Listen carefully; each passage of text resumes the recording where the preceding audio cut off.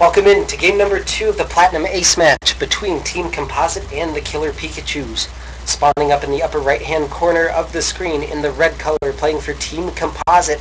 He leads 1-0. With a win, he would secure victory for Team Composite. It is Wisco. And spawning across from him in the lower left, in the yellow color, playing for the team of the Killer Pikachus. He needs a win to keep his team alive. It is TC.Wisco. TC.Wisco is team captain for the Killer Pikachus. Worth noting, is he's a fantastic guy. That's all I really have to say about that. Game number 1, we saw Wisco do, I believe he's trademarked it at this point, but it's his Void Ray Mindfuck build. And it worked to great effect. 31 SCVs killed, able to eventually overpower his opponent's army, and we'll see if he does something similar in game number 2, or if his opponent's wise to that and defend a little bit more against it. Or let's just see what transpires in game number 2. This is a best-of-3 series between these two players, as I've said before. So if TC.Wisco's able to win, we'll have a game number 3. If Wisco's able to win, then Team Composite takes the 4-3 win for the week. This is the last cast of week number 4. Week number 5 replays are up, so maybe tomorrow night, maybe Sunday night, we will have Evolution versus Anarchy. And I still didn't look up the other game that I'm going to cast next week. But that's going to be the first one, Evolution versus Anarchy. That should be a lot of fun. Those are two pretty good teams. And I keep clicking on the Destructible Rocks when I do that. Wisco, again, sending out that early scout, and he's not going to be rewarded with any scout information. TC.Wisco doing a good job, just kind of hiding what he's doing. It looks like he wants to go for that 1 Rax fast expand without any gas. Very standard stuff from our Terran player. Wisco, meanwhile, still hasn't thrown down that second gas, so this isn't going to be the same build as it was last game. But Cybernetics Core on the way, and everything looking very standard in the land of Protoss and the land of Terra. And I'd be interested to see a more macro game between these two players. I did check between games. I believe TC.Wisco is Diamond, just to confirm that. So both players were promoted after the season started, which sadly means that we have to say goodbye to them after the season's over, which I guess is the most sad thing. But the SCV from TC.Wisco, going to see everything going on in the main base of Wisco, and seeing that there's no second gas, he's not going to be alarmed that there's more Void Rays coming for his face. Second command center on the way from TC.Wisco down on the low ground, and everything transpires as it should. Barracks number 2 and 3 being added on, be able to get up those Marines and those Marauders. And Wisco finally able to kill off that scout SCV from his opponent as he heads across the map, taking a little bit of center control, and he likes to put on a little bit of pressure with his first Marine and or with his first Zealot and Stalker. And this can do damage, especially if the bunker's not done, like it isn't. So we'll see if any damage can get done. If not, you can always just trade shields for a couple of hit points, and it's not that big of a deal. Wisco has a second Stalker headed across, and this is kind of an early rush. He's not going to get there before the bunker finishes, but he can actually trade decently against it with this handful of units. But they're seeing that he is going to back off, so nothing drastic coming out of our Protoss player in game number 2. Instead, throwing down that Nexus and starting to play a more macro game, adding on gateways number 2 and 3 as well. And basically these are paired builds from our two races. Twilight Council very quickly from Wisco, and that's an interesting choice. Twilight Council doesn't tend to be the best tech on this map. There's not a lot of surface area to utilize Blink. Charge is okay in the middle of the map, but again, into your opponent's base, it can be a little bit risky. Second and third bunker coming down from TC.Wisco, he's really expecting some pressure headed on, and if we look at his scouting information, it's fairly incomplete. So we'll see, maybe this could be for Dark Templar from Wisco.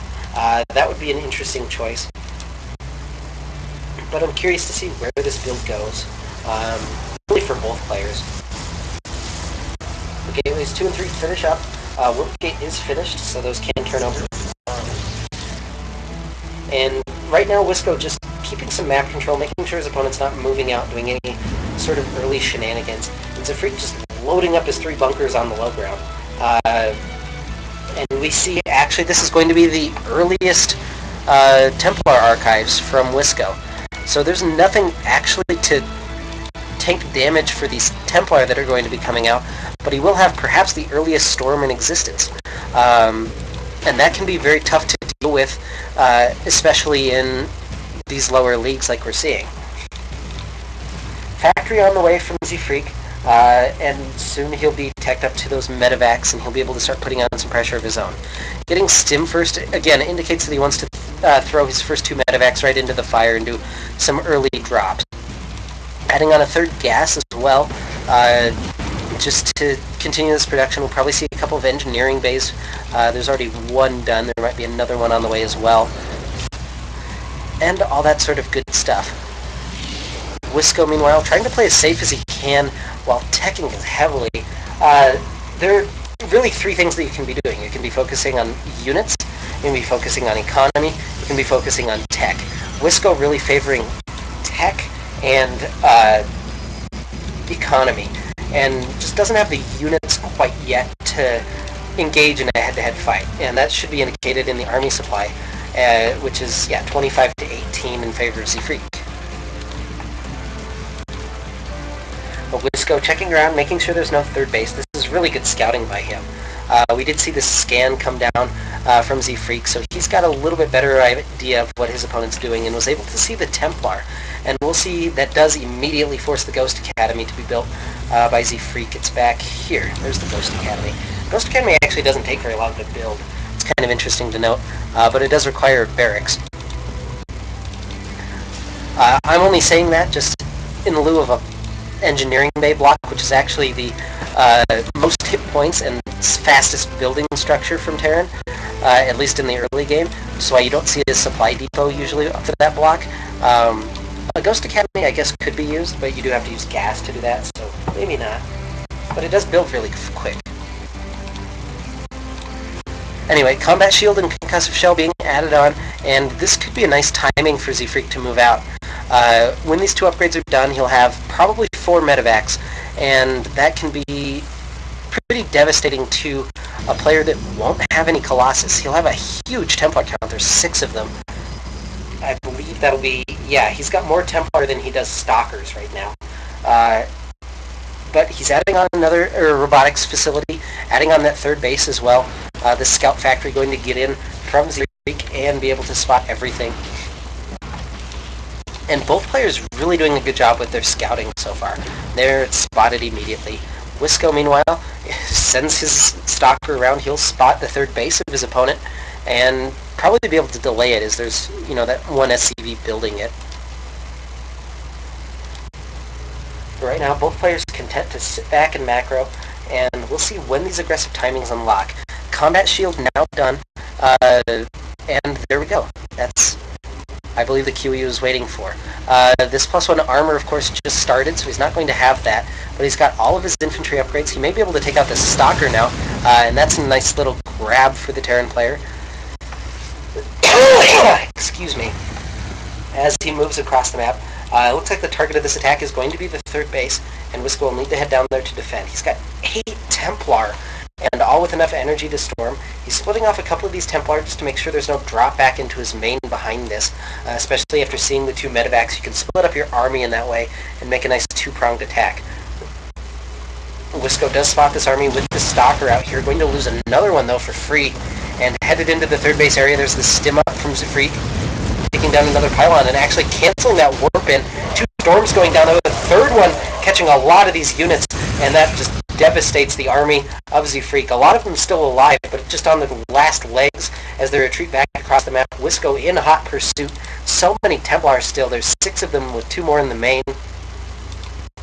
Wisco unfortunately supply blocked at 102, so having a little bit of trouble with the reinforcement and the counterattack, and these units should get healed up and not really any damage done. If we look at units lost now, slightly in favor of our Protoss player. But third base done for both of them, beginning to be saturated. Actually, the third base is not done for Z-Freak, as he hasn't continued rebuilding that after the stalker shot it. Now the unit's headed across the map for Wisco, looking for a little bit of an opportunity to engage on this bio. He still has so many storms stocked up. It looks like he'll have 4, maybe 5 available to him if he wants. He's headed to the third base. Oh, his Templar are going to get caught, though. He needs to storm, and oh, no. That's a huge catch for Z-Freak, and really costly now. Wisco going to have this army cleaned up. It's not going to be able to do too much without any AoE damage. The medevacs, though, running out of energy, so doing a little bit more damage than they probably should. But Wisco's army just cleaned up by Z-Freak, and more production being added on now. There's 5 more barracks being added on at the front. We see the resources getting a little bit high for both players after these micro situations. But Wisco just getting his Templar caught. Those were the real strength of his army, and the ability to storm was really the only deterrent from Z-Freak just coming and rolling on in. But now Z-Freak headed toward the third base area. There's not much to defend for Wisco, and a lot of these probes going to go down, as well as the base. There's the stim up. Again, the energy from the medevacs is really low, so a lot of this damage is permanent. If there were splash damage available to Wisco, he might have a definite opportunity to kill a good portion of this army, if not all of it. All the probes going down, though. 17, 18 now killed. And that's a really important grab for him. It looks like this probe's going to suicide, as well as a couple more. So 24 workers killed now and ready to engage. A nice storm coming down. A lot of them on top of each other, not doing the maximum damage, but it is going to force Z-Freak back. More feedbacks coming down on the medevacs as he was trying to pick up and run away, but that's not going to happen. Now Wisco able to hold with those nice storms on top of his opponent's army. There's the big reinforcement warp in, and now we're basically even in supply. 115 to 107. More bio units just trailing across the map, though, to the watchtower. And this is just a huge amount of production. 10 barracks right now. All of them have add-ons of one variety or another. The starport actually not being used, and that's really what's been costing Z-Freak, is not having that medevac energy in these fights. So a lot of his bio units are hurt and unable to regain their health. But now Wisco looking to get a little bit aggressive. Neither player's really been able to do that damage, but now Z-Freak doing a drop back in his opponent's main base. That's doing a lot of damage again. All these probes going down in the main. With a counterattack for Wisco, kind of a base trade situation here. It looks like this might get cleaned up. There's not enough energy to storm from these 2 Templar, unfortunately. Third base goes down, though, for Z-Freak. And the engagement here, not the best, but Z-Freak just doesn't have any medevacs with this army. Stimming, stutter stepping, storms need to happen now from Wisco. EMP comes off, hits a couple of those Templar, it looked like, but there's no storm. The one Colossus still left alive. He was able to finally clean up the damage in his main, but now Wisco trails so much. If he'd been able just to throw out a storm, a casual storm or two, there's no medevacs to heal the damage, and a lot of these units fall, and this looks, again, pretty even. But now 46 workers killed to 11. Wisco in a pretty horrible spot, down 119 supply to 45. Z-Freak gathering up his army at the watchtower. Again, not adding on any more medevacs. Just, that's the only thing that's really kept him from powering through in this game, I have to say. But now the small army of Z-Freak headed out toward the third base. There's not a whole lot of army left for Wisco. 4 Stalkers and a Colossus.